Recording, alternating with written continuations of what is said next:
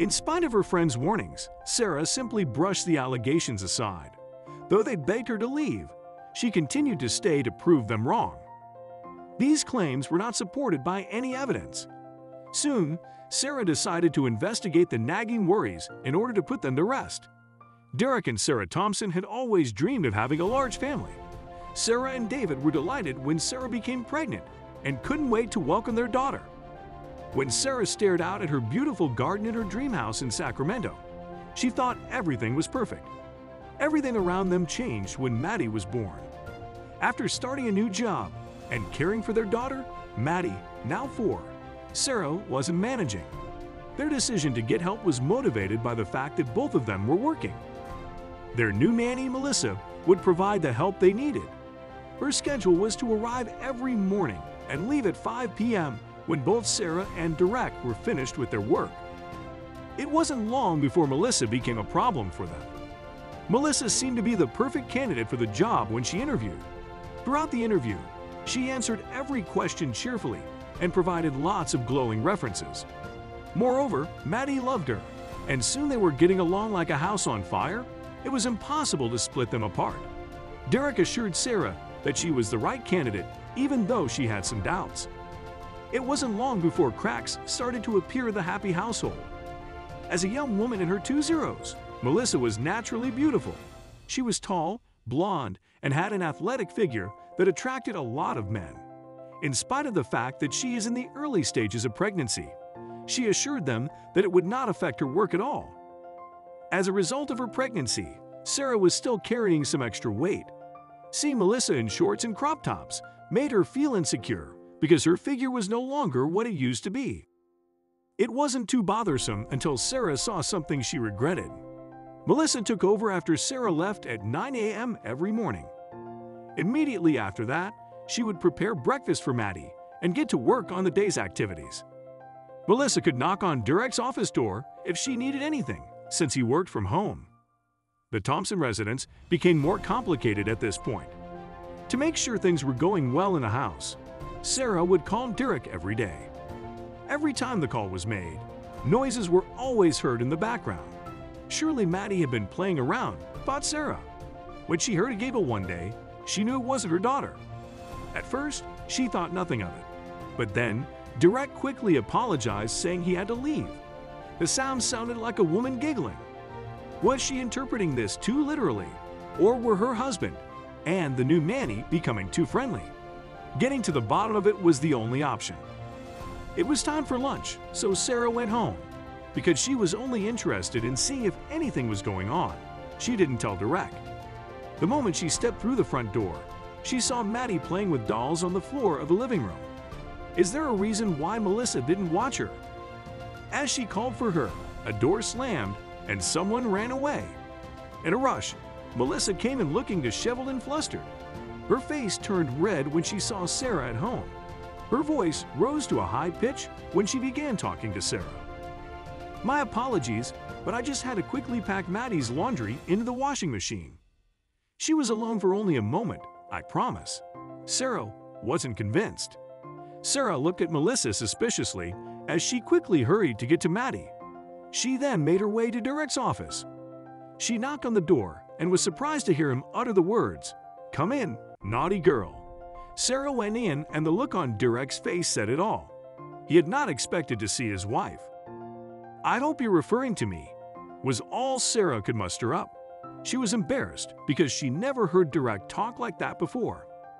He got up, clearly embarrassed himself, and sheepishly offered an explanation. "I was actually referring to Maddie. She's been coming over to my office and knocking on the door all the time. It's a little game we play." Sarah didn't know if she was relieved or even more suspicious. Sarah spent the whole day overthinking the whole situation. What was going on?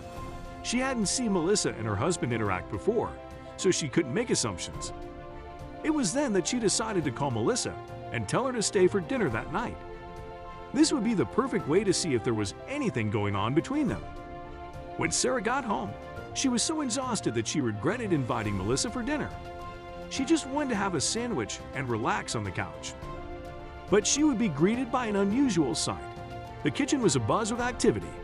Melissa had cooked a whole meal for all of them, including dessert. Maybe Sarah had misjudged the whole situation. She even set the table with several candles lit all around the house. It looked amazing and Sarah was pleased to be coming home to such a relaxing atmosphere. Maddie was thrilled and couldn't contain her excitement at getting her own special meal that was made just for her. Derek was seated at the head of the table and was beaming from ear to ear. It seems Melissa was out to impress the family. As they sat down to eat, Sarah made sure to keep an eye on Melissa and Derek. She didn't notice anything between them. Everything seemed normal. There were no awkward looks or instances of accidentally touching each other. Sarah was relieved. She had been wrong, and she knew now that Melissa could be trusted. Or so she thought. As the weeks went by, Sarah was mostly content with Melissa. She was great with Maddie, and that's all that mattered to her. There hadn't been any signs that made her worry about anything, and Derek was acting normal as far as she could see. She felt at ease that she had her life back on track until one morning Melissa would call her, crying in panic. Melissa was ill and needed to go to the doctor because she was having a bad stomach ache and didn't want to leave it to chance because of her pregnancy. Sarah thought it was a good idea and called Derek to let him know that he had to watch Maddie for an hour so that Melissa could go. He wasn't too pleased as he was busy, but he agreed in the end. Little did Sarah know that this story would turn out to be more than she expected. As she got home, she felt so tired and just wanted to collapse on her bed. But she knew she still had to prepare dinner and spend some time with Maddie. Derek had to work a little later since he lost an hour looking after Maddie. It was time for Maddie to go to bed, and as Sarah tucked her in, she said something very confusing. "Mommy, I had a good day with Daddy and Lissa today. We went to the doctor because Lissa was sick, and I got a red lollipop because I was so good." Sarah's eyes opened to the size of saucers. She was sweating and feeling how her blood began to boil. Why did her husband go to the doctor with their nanny? What was going on in her house? All the thoughts she had put to rest were suddenly bubbling up to the surface again. She kissed Maddie goodnight and made her way to their bedroom. Should she confront Derek? She couldn't without any solid evidence. She needed to investigate first, and she knew just what to do. Sarah purchased some nanny cams to install in strategic points around the house. She would get alerts of any movements that occurred. It was time to see what was really going on when she wasn't home. When she received an alert on her phone, she braced herself for what she might see. It did not disappoint. It showed Melissa walking Maddie out of her room, but Maddie was resisting. She kept pulling her hand away. Then she had a massive tantrum on the floor. Sarah got sad and wondered what had happened to her daughter. She couldn't phone to find out because then her plan would be ruined and they would know that she was watching. Then Derek came to the frame and things took a strange turn. Derek was comforting Maddie while Melissa just stood to the side, looking upset. It seems like Maddie didn't want Melissa anywhere near her. Now Sarah was panicking. Had Melissa done something to her daughter that made her upset? She continued to watch, and then Derek put his arms around Melissa and hugged both of them. Sarah's heart dropped. He was just comforting them both because they were upset, she thought. Surely there was no harm in that. He was just being a gentleman. Sarah decided to not watch any further. She needed to remove herself from what she just saw. She called her friends to arrange dinner for that night. She needed some advice. She met up with them and had a much-needed conversation and time away from the house. She told them everything and what she had suspected. By the end of the night, she was wiping away tears as her friends convinced her that Derek was not being truthful to her and that she needed to investigate even more. Sarah couldn't believe her life had come to this.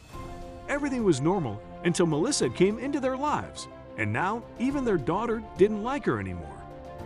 What had she done by bringing this woman into their lives? Now she had nothing but problems on her hands.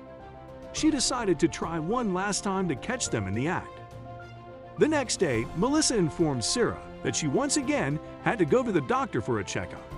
Sarah agreed and saw this as the perfect opportunity to spy on them. She took an hour off from work and followed them to the doctor's office. She was nervous because she didn't know what to expect. Then, as she sat in her car, she saw the three of them coming out, Derek and Melissa holding hands and smiling. Sarah was devastated and angry at the same time. She jumped out of the car to confront both of them, but tried not to make a big scene because Maddie was there. She pulled Derek aside and spoke to him privately. "That's why you wanted her to watch Maddie, so that you could be close to your mistress." Derek hung his head in shame. He knew he messed up. She asked him how long the affair had been going on and when he was going to tell her. But then Maddie shouted something at the top of her lungs. "Mommy, Mommy, I'm going to be a big sister." It seems the affair had been going on for a very long time. Melissa was 3 months pregnant with Derek's child.